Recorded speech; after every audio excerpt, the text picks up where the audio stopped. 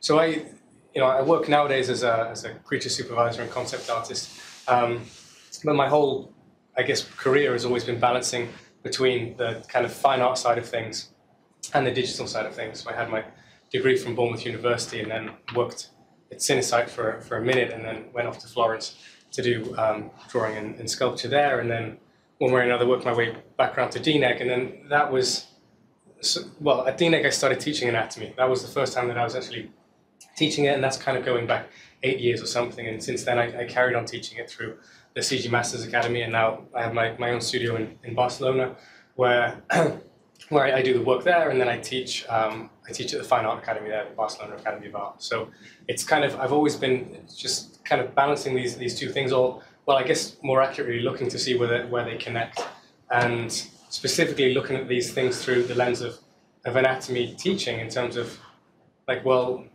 what is the connection point between what we're doing and what a fine artist would be doing? Or to think about it another way, just to strip everything back to its basics would be like, why should we study anatomy? That's seeming like probably quite an obvious question, but I would be interested to get some answers from you guys to see what your take on it would be.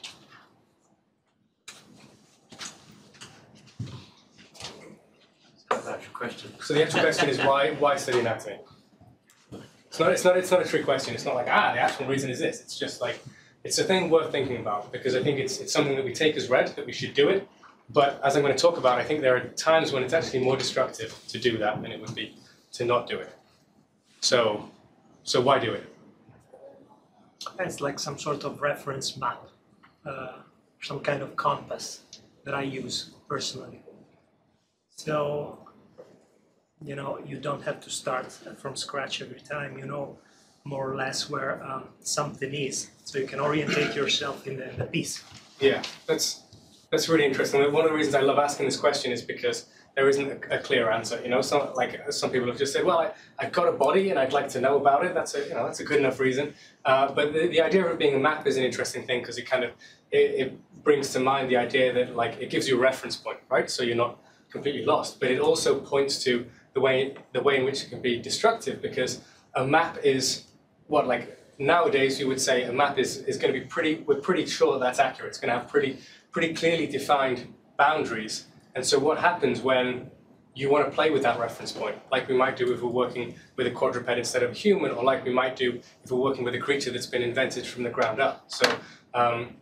So then that kind of takes me to my next question, maybe a different way of looking at it, which is, as artists, as figurative artists, let's say, we're expected to study anatomy, or we expect that of ourselves. A doctor would also be expected to study anatomy, presumably to a high level, you would hope. So then the question is like, is that study the same? Or is there any difference in the way that we should approach it to how a doctor would approach it? It's form over function, isn't it? So if my wife's a physiotherapist, so she looks at muscles in a very different way, because she doesn't care how the shape of them necessarily. But she needs to know what they pull, and when you do certain things, what was activated, and if you hurt yourself, what are you likely to do? Right, and that's, so for me, like, looking at the way physiotherapists approach anatomy is actually super useful, because like, you think anatomy schools, art schools have not existed for that long. The vast majority of art history, it's just been people figuring stuff out. So the academic method only came about relatively recently, and in that, as part of that schooling, anatomy became a thing that was learned, and it became a set of rules that people follow. So we learn, like, this shape or this proportion or that proportion or whatever it is.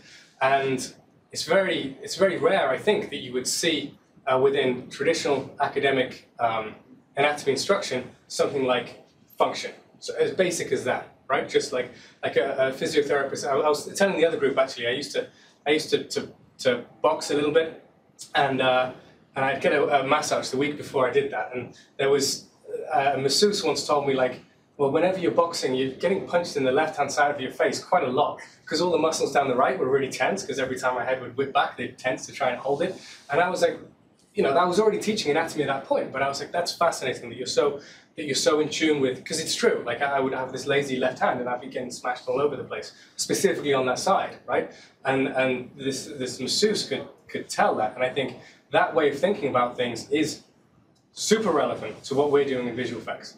And actually, it's like we are, I think, privileged because in a way we're forced to, or we should be forced to, be approaching anatomy in a functional way. Whereas if you're studying at a traditional school of painting or sculpture, that door might not be open to you. You just copy the model and you think that that's enough. But my answer to that question, just so you know where I stand on it, and you don't have to agree or disagree, but in what way should we study it that's different to a doctor is, and this will be pretentious probably, but I'll loop it back to hopefully something that's relevant.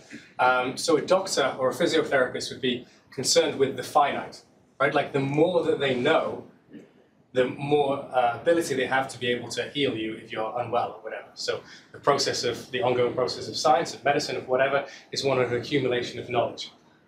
If you're, like, let's say a figurative art, let's say you're a fine artist, then, and so you're working with the figure would typically, for a fine artist, I would say, be a conduit to something more profound, right? So you, like, which we could call the infinite, right? Something that says something about the process of being alive. So we are looking for the infinite through the finite. It's kind of completely opposing goals. And what that means in terms of how we approach the study of it is we don't want to approach it from that doctor point of view of like adding more and more information, which is certainly the mistake I made. Certainly the mistake I made, like starting teaching anatomy. You know, I think DNX still use those anatomy videos for training, but I wouldn't recommend it, you know, because it's like, what I'm doing there is I'm trying to show my knowledge as a teacher. So it's like, you didn't know this little detail, and you didn't know that little detail. And so I'm kind of just adding more and more information onto what everyone's got. But you think ultimately, what is it that we're working with when we work in entertainment? It's like, storytelling, basically, or design. You could look at it as the same idea. And the process of good design or the process of good storytelling is boiling a thing down to its bare essence. And an example would be like a little poem. Like if there's one word out of place there, it throws the whole thing off. Everything is stripped back that doesn't contribute to the end result. And so the process becomes a reductive process rather than an additive process. And I think like that is the key thing that I've got in mind when I'm working with anatomy, because having taught it for so many years, like I think I was often able to construct classes that people might enjoy and feel like they were getting something out of, but the knowledge would just vanish immediately. So like more and more, I'm like abandoning teaching specifics, you know, because that information you can get quite easily. What does the pectoralis major do, and how does it operate the body, that kind of thing, and instead focusing on concepts. And I think that is just as relevant for if you're a fine artist to if you're doing what we're doing. And in our line of work, I think those concepts will be relevant for whether it's modeling or CFX or rigging, shot sculpting, whatever it is. I think they carry through. So that's my objective with what we're talking about here today. That's why I call the workshop an anatomy toolset workshop. That's kind of it. Like if you can get anything out of it, just some way of thinking about it, right? Like any specifics, and we will go over specifics, and you're more than welcome to ask as we go through and build the body and things like that. But hopefully the things that will stick will be maybe a way of thinking about it.